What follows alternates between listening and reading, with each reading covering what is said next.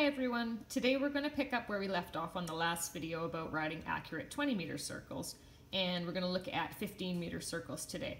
Now if you haven't already watched the 20-meter circle video, go back and do that now because it'll make a lot more sense watching this video after watching that video. And realistically speaking, if you haven't mastered a 20-meter circle yet, you probably shouldn't be looking at 15-meter circles yet. So the 15-meter circle is first introduced in first level dressage, and it usually occurs in two places, either on the RSVP line or at the A and C markers.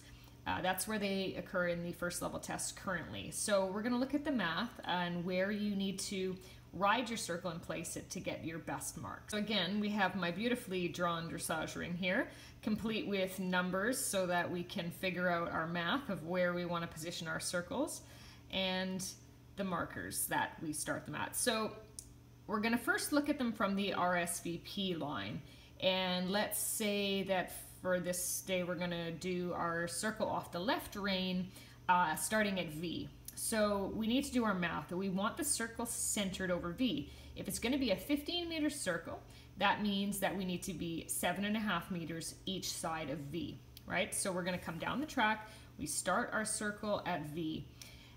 Now we want to be 7.5 meters, which means that we need to cross the center line about 4.5 meters this side of D and 4.5 meters this side of X. That's going to put us centering our circle over V. Okay, so that's the first part. The second part is how far across the arena we need to go.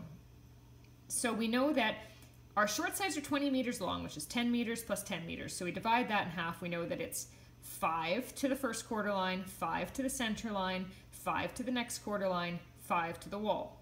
So in order to make 15, we have 5, 10, and 15. So we need to go to the opposite quarter line in order to make our 15-meter circle, right? So we come down the track on the left rein, we get to V, we want to be 4.5 meters inside of D, touch the quarter line, 4.5 meters inside of X, and back to V. Now if you watched the first video, you'll remember that I talked about riding your circle like the face of a clock. And in a 15-meter circle, it's a little bit more difficult because most of your points are now invisible. When it's a 20-meter circle, you have 2 or 3 points even that actually touch the wall.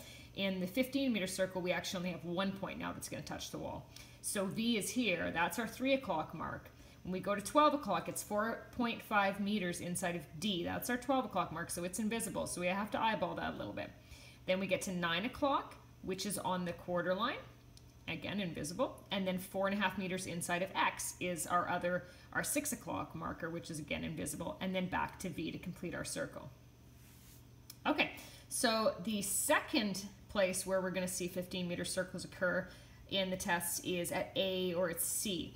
And this is a little bit of a different ride now because we need to center our circle over A and C down here or up at the top of the ring.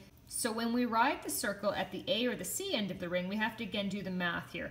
Let's say that we're going to do our circle at C for the sake of this video. So we need to again do the math of 7.5 meters this side, 7.5 meters that side. So it's easier going to be to go 2.5 meters in from each wall, right? So we want to look at that. That our width of our circle is going to be 2.5 meters each side of the wall. That's going to put us centered over C. Now we have to think about how deep we want to ride our circle. So again, simple math, right? We have 6 meters from C to G, and then we have 12 meters from G to I, right? So that's 18. So we need to bring our circle 3 meters inside of I to get to 15 meters, all right? Now we need to think about how far we need to go where we would theoretically be touching the wall. We're not actually going to touch the wall, obviously, because we talked about 15-meter circles stay inside the wall. But if you were going to touch, we have to figure out how we make this circle round, right? So again, we divide 15 in half, 7.5. So we need to touch our points, our side points, our 3 o'clock and our 9 o'clock points. We need to touch at 7.5 meters. So that's going to be 1.5 meters beyond H, right? So you need to eyeball that as you're riding past C. Let's say we're coming around. Let's go on the right rein for this one because we did the left rein already. You come down on the right rein. So you're starting your circle at C. So you go into your corner, you come to C, and now you're going to look up and you want to ride right so 6 o'clock. Now we're going to go over to 9 o'clock, which is going to be 1.5 meters just past where M would be if you're on the wall, and 2.5 meters inside of the actual wall.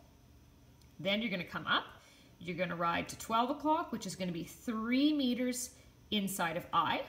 Then you're going to go back down to 3 o'clock, which is again going to be 1.5 meters past H and 2.5 meters inside of the wall. And then you complete your circle back at C, and that makes a round, correct 15-meter circle. Hopefully you can master those, and on the next video we're going to look at the 10-meter circles.